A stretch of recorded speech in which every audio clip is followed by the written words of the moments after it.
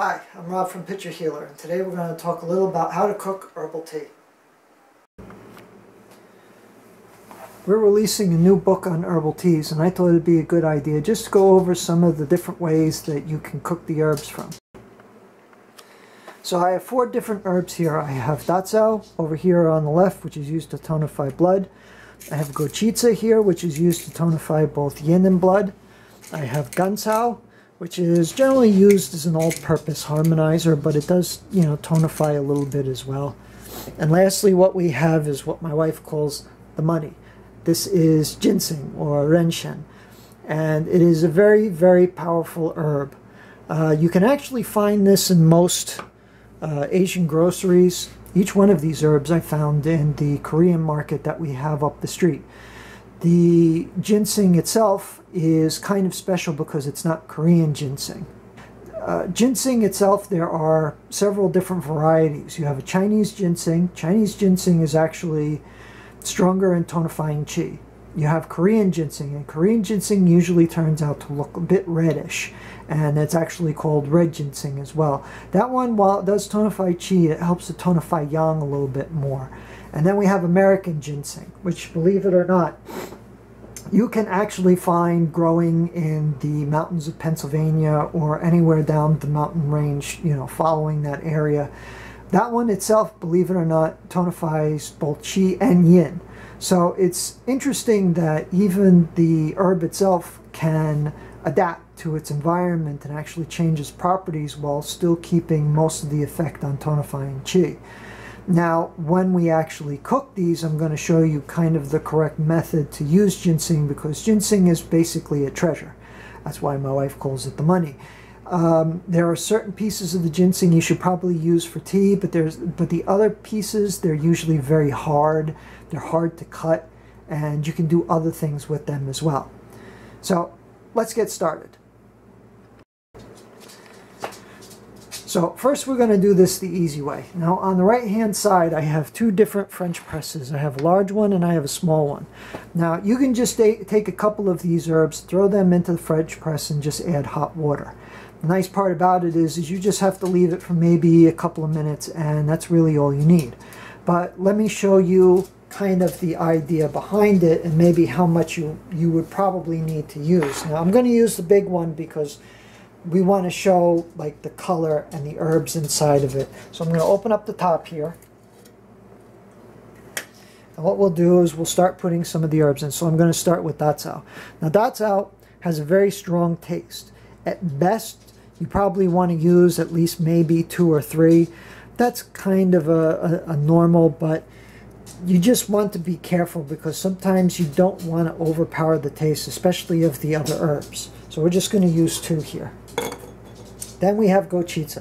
Now Gou Qi Zi, which was interesting because in the old books, especially the Jingui Yao Lei, the Essential Golden Cabinet, they actually had Gou Qi Zi used as a way to help with diabetes. Basically you would, xiao ke, which is kind of the Chinese idea of what diabetes is they have 4 different symptoms. Depending on 3 of the symptoms, they would use a special treatment for it. But this one was used for people who felt thirsty all the time.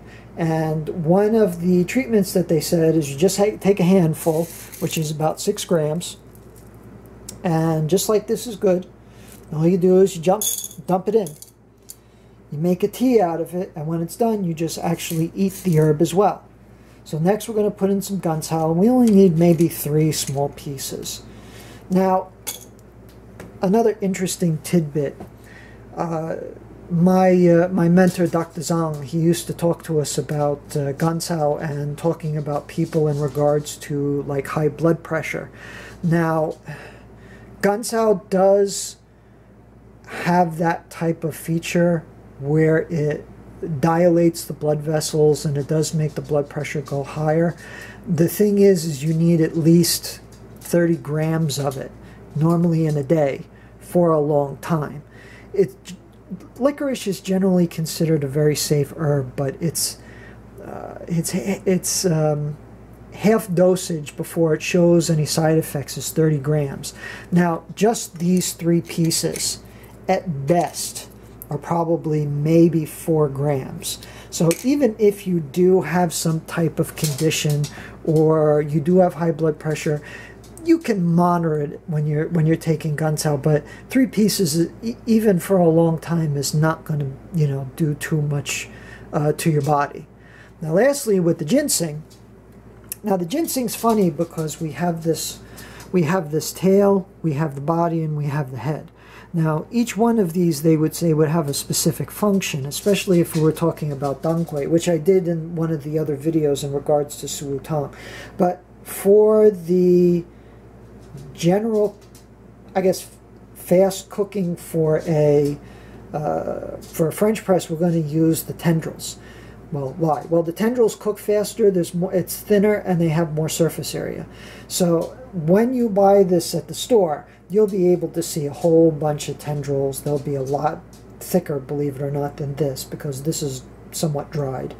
It's reconstituted a little bit, but even this piece is still hard. But we don't want to waste this, so I'm going to show you what to do with this after we take this off. So I'm just going to go up to the top here. I'm going to break it off. Very easy. We take the tendrils, put it in. Now we have this. So what's next? So here's the easy part. So we have our herbs inside of the very large French press. Now this is a hot water dispenser that we got from Taiwan. And it's very useful because we can just dump hot water into anything whenever we need to. So I'm just going to dump hot water into here.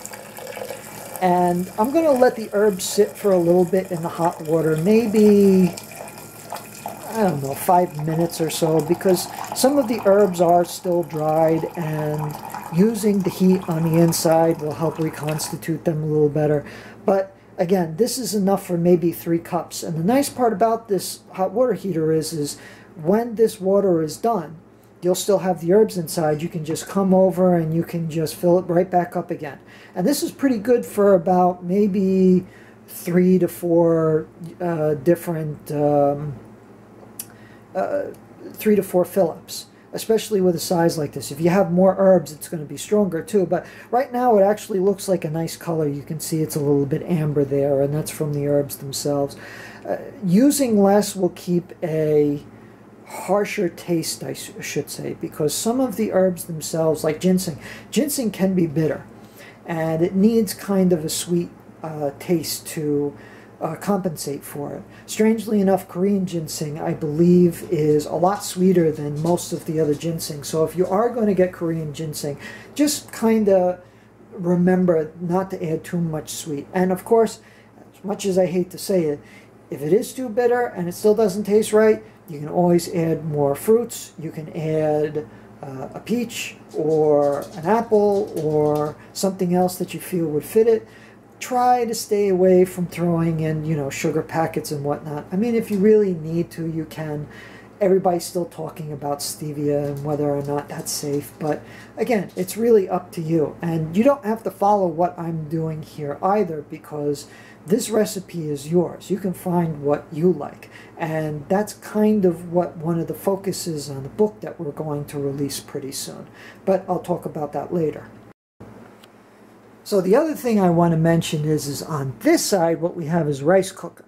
And I'll open this up and you can see on the inside we actually have some rice at the moment. But I wanted to show you this because I want to show you what you can do with the head of the ginseng after you're done with this. Now again, we don't want this to go to waste. You can toss this into a soup, you can, you know, try to cut it up with chicken, but what you really should do first is, if you have a rice cooker like this, just before you start making the rice, and you have the water level up to, you know, just a little about it, put this right in the middle of it. Now what will happen is this ginseng piece will cook with the rice. The rice itself will not only absorb the nutrients of this, but it will absorb the taste too. So it gives you kind of a different flavor. Now, I've gone crazy with this once. I've actually used this, and I've used chicken bouillon on the inside. And it makes a really nice tasting rice. It makes a really nice tasting rice. And it's also very good because it takes the nutrients out of this. Once it's done, this is nice and soft. You can actually cut this up. and you can stir fry it with chicken. You can throw it into soups. You can even let it dry again, and you can use it to chew on because it's a lot smaller. But these are the type of ideas that you can get with this. So now we're going to talk about more of the traditional way of cooking tea, and that's on the stovetop. Now I have a very nice little clear cooking pot that's right here, and this is glass. You want to try to stay away from metal. Basically, traditionally they use a clay pot or they use glass. There are specific ones that have like handle on the side that you can use, but if you have glass, that's good enough. And again, this kind of cooks the same way. What you're doing is you're taking the herbs, like I'm going to take, 3 pieces of ginseng, 3 pieces of Gan Cao, take a handful of Gou Qi Zi, and I'm going to use 2 pieces of Da Cao. And you would just fill this up with water, and you just cook it on the stove. With the ginseng itself, depending on how long you're going to cook this, I don't think you're going to cook it for long, but again, you're going to try and want to cook the tendrils, because again, it's the easiest to cook. And then you can use this, and then you can cook in the rice. As I was saying, though, if you don't have a rice cooker, you don't want to, steaming this is probably the best way to do it.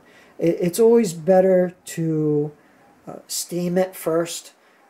Someone else had actually told me that if you're going to make chicken soup with this, cook this in the water first before you cook the chicken. You want to try and grab as much nutrients out of this as possible. And that's pretty much the idea of this herb. It is a treasure. You want to try to get as much out of it as you possibly can. So we're going to take this off. I'm going to toss it in. And I'll be right back when I fill it with water. So as I'm waiting for the teapot to heat up, what I'm going to do is we'll take a look at the tea inside the French press. Now it's got a nice color to it. It's been about 10 minutes. So what I'm going to do, just for decorations, I'm going to pour some into this nice little teapot that my mother-in-law from Taiwan got me. They have this, nice little design. And we'll take a look and see what the color looks like. Pop this into here. You can see the tea on the inside here. You can still see the Da Cao and the Gou Qi Zi. So this was good for 1, 2, maybe 3 cups. And again, we can still fill this right back up again with the hot water. Either, hot water from a dispenser or hot water from a kettle. It really doesn't matter. So long as you let it sit for a little bit. The longer you let it sit, the stronger it's going to be. Put the cap back on. Pour it out here. Let's see what it looks like. Looks nice. It's not very strong still, but it looks nice. I could have used some more herbs inside of it, but the idea here is, let's see how it tastes. Let's see. It's not bad. It's not great, but it's not bad. It's still a little light. I think adding a bit more than just a handful of Gou Qi Zi would actually do something. I actually think it needs more time as well. I wasn't too thrilled with the taste of the first one, so I added a handful more of Gou Qi Zi just to sweeten it out. Gou Qi Zi has a nice flavor, but Gan Cao and ginseng can make things more of an earthy flavor, and it's not really to some people's taste. Yeah, everybody more attributes good tasting to sweet. Sometimes earthy isn't that bad for you. It all depends on how you're feeling that day. But I let it sit for a little bit. This is still cooking. And I want to see how it turned out now. So I'm going to pour myself another one.